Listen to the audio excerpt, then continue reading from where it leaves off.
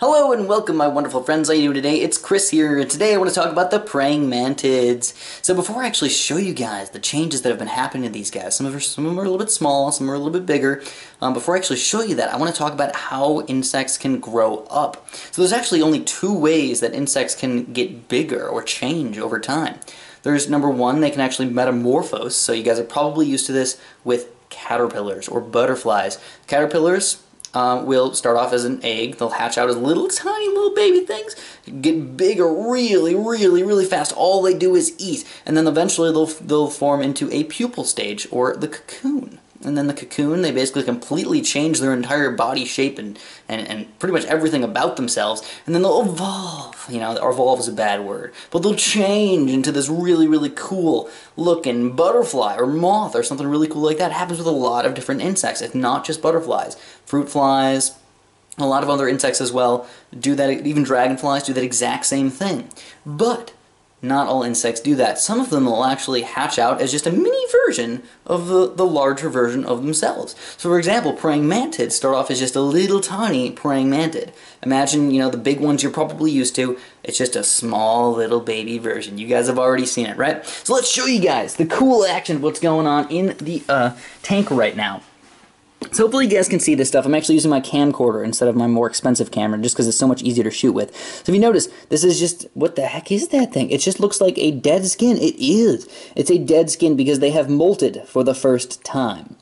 So basically the way these insects are going to get bigger is they have an exoskeleton, and eventually they realize, oh man, like I'm growing out of my exoskeleton. I'm too darn big. So they shed their old one, and they come out as kind of a soft, not so good-looking guy, and eventually they harden, and they're a little bit bigger, and they form a bigger exoskeleton. So this is actually the guy that has just molted out. You can actually see him; he's looking at me right now. Kind of cool. You can see his little antennas down there if you look really closely. But this guy just molted out of his previous exoskeleton. So that's the exoskeleton down there, and that's this guy right here. He's pretty reasonable size. Now, just to give you guys a grasp of how much bigger these guys are getting, keep in mind that this guy is probably not as big as he's going to get. He'll probably grow just a little bit bigger as his exoskeleton hardens. This guy right here is also not molted. So you can see, actually, it looks like he might be molting pretty darn soon.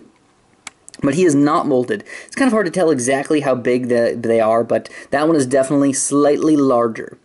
So most of them, I would say, in the tank right now are non-molted, or they're in their first instar.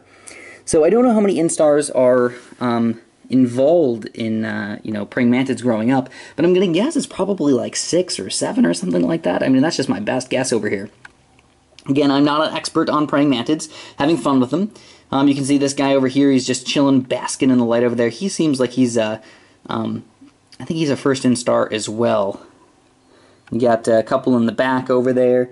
This guy, oh, he might actually be a second instar over here. This guy's actually pretty darn big. Check him out. Oh yeah, look at him. I know relative sizes are kind of difficult to portray because it's just like any random stick. But if you look at the flies, you can see how small the flies are there compared to maybe, no, there's no flies near any of the other ones. Kind of sad, right? But I've noticed actually quite a few of these guys are molting without me getting to catch it. I check back every like few hours or so, but I cannot seem to catch it. For example, if you look over here, I think I saw another, yeah, there it is. There's another exoskeleton on the leaf right there. That's not a praying mantis.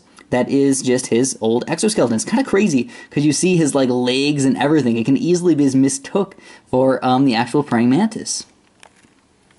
But I really don't have that many, huge changes to the tank overall. I've just been continuing what I've been doing. I've only noticed, I think, one of them has died recently. One of them, I don't know what happened to him. He just started flipping over and then not being very good, and then he just flipped over one time and just never got up. So a little bit on the sad side. I know I shouldn't be laughing about it, but only one of them has died overall, so I'm actually pretty darn happy with that. In the past week, I think only one has died. Before that, actually, a few did end up dying. Overall, they're doing pretty darn good, though. So actually, look at this guy. He's actually got all of his arms up.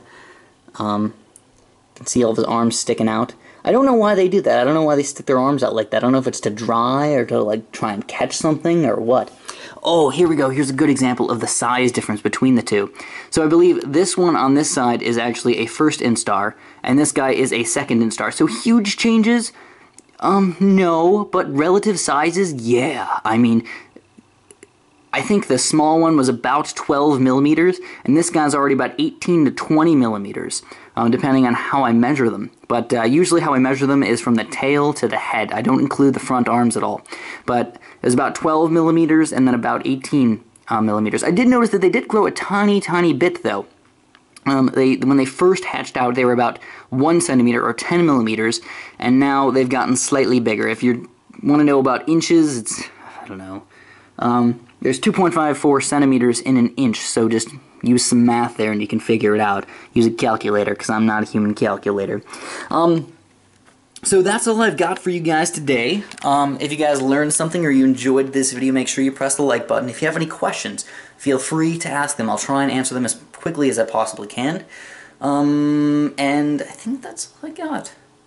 Yeah, so if you want me to make any more videos, you know, talking about certain things, I can definitely do that for you. Just let me know in the comments, and have a super duper delicious day.